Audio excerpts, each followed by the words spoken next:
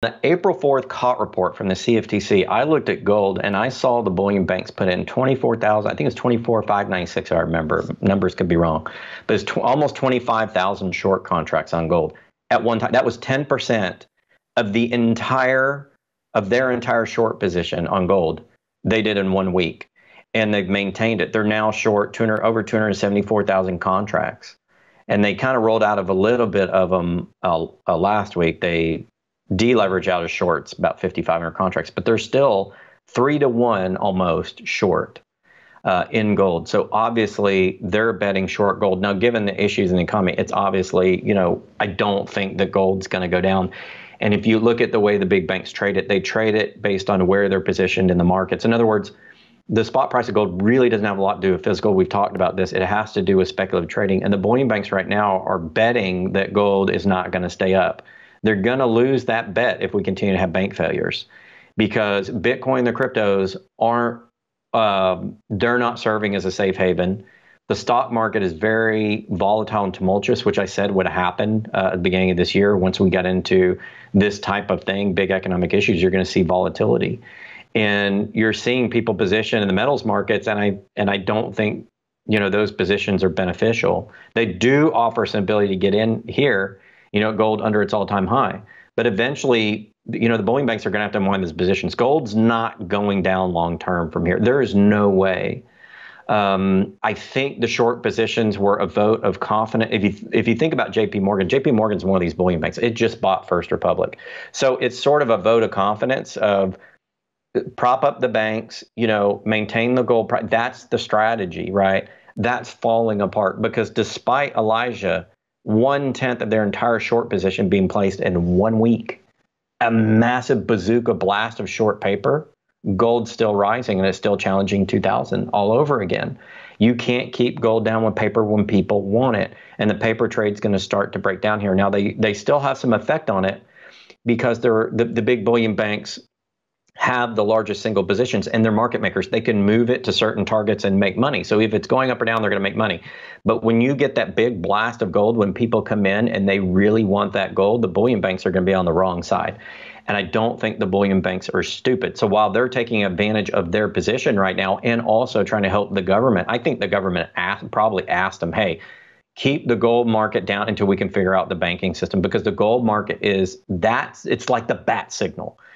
When the gold market gets fired up, everybody comes for gold. Case in point, last week, and I cannot give details because we're still in play on this, but I had a serious group of investors backed by serious money looking for over 100 million in gold, and they wanted it in a combination of doré and bars. And doré is pre-final step of refining when it's not completely pure.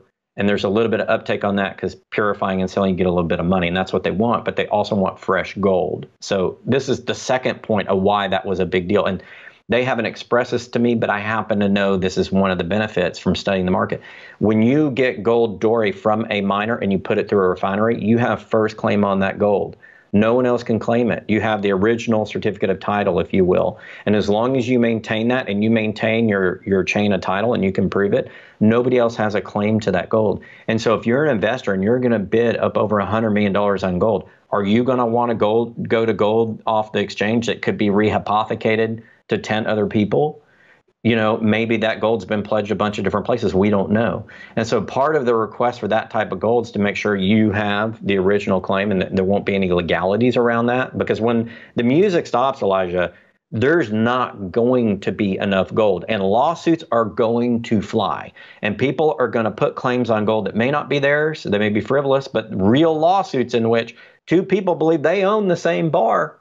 And oh darn, that bar got bid out on one market and bid out on another. Oh, shucky doodles, that you're going to be in that legal fight. And the time that you need gold to capitalize your business, or to secure your financial position, if somebody else has a claim on it, guess what? It's tied up in court. You can't use it. And so we're seeing those big orders come in. I also had a group come to me and say, is there any way to get that artisanal mining? And they were thinking about starting like an ETF to get funds in to then support the artisanal miners. But I'm thinking artisanal mining is small mining done maybe thousands and tens of thousands of times over. And there's a market for that. Guess what? It's in Dubai. So why don't you just go to Dubai and buy it? But they're trying to get in front of that that UAE market and get that gold. Why? What that tells me, when big people come in and they're trying to get it before that gold pops out as in its finished form on these exchanges, it means that these exchanges are not providing that big liquidity that we think or we thought that they have. Because if they did, why don't they just go buy it off the exchange? I've got an offer right now. Somebody wants to sell me 200,000 kilograms of silver, and they're offering 10% less than LME spot price. Fabulous. It's a great deal. You know, you can find those buys sometimes on the finished product, but that's the only one I've been able to find in size. I can't find it in gold, and that's the only silver one I've been able to find. So there isn't a lot out there in bulk that people are wanting to let go. And so what you're seeing is people positioning themselves early in the supply chain to get it. And I reached out to no less than 20 miners last week trying to see if I could fill that order. And they're like, we're going to the refiner because it preserves their profit. But the refiners have locked that in. Why did the refiners lock it in? Why does, I talked with a CFO of a silver company that I've covered for many years down in Mexico, and he said, I've got 3 manufacturers that have a bid on our silver, Samsung and 2 others. Their silver's long gone, and Samsung is even porting it to the refinery themselves. The big corporates that need a lot of this gold and silver are front running. And the hedge group fund that came in is just big money. It's independent, wealthy people. And now they're coming. So big money's coming in before that gold gets found in manufacturing. They're trying to take it off. That tells you there's not enough coming out of the exchanges. And I don't care what they say on the exchanges about their liquidity. We would not be having these big orders come through if they had it. I think it's a sign, Elijah, that liquidity on the big exchanges is a little tight right now. And big money's coming in, look at these bank failures going, we need to get into gold. They're not, buying all the Bitcoin, they're buying gold. And that really tells you what people want, how they want it, and why they want it. And these are clues as to how this market is manifesting. That is interesting. I think it's a very key there that they're not looking to the exchanges at this point.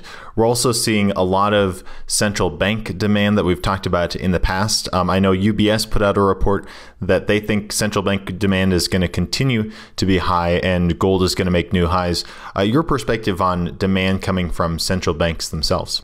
Yeah, the central banks in 2022, according to the World Gold Council and Metals Focus, which tracked this, bought more gold than they have in their history. 2022, the central banks bought more gold than they ever have in history. They've been buying it since the last crisis, about 2010, 2011. And last year they bought a bunch. Why? Well, you have the Basel requirements, which emphasize gold as a high quality liquid asset. You also see people looking at U.S. Treasury debt going, oh, wait a minute, that's not holding up so hot. Maybe that's not our main safe haven. Maybe we need to deleverage. So I think people are coming to the gold markets to get it. And as they're getting gold, they're selling some of these treasuries and things, but nobody's trying to set off the alarm. Nobody wants to dump $1 trillion in U.S. Treasuries and crash that market. First of all, they don't want to crash their own assets. And second, they don't want to let people know. And so they're deleveraging out of this stuff, which is why bond rates are rising. And you have gold prices rising because the demand is going up to where you can't hide it anymore. People are rotating out. And so, yeah, I think gold demand is going to be very high. I think bond demand is going to come down. And that's really what we're seeing in the economy.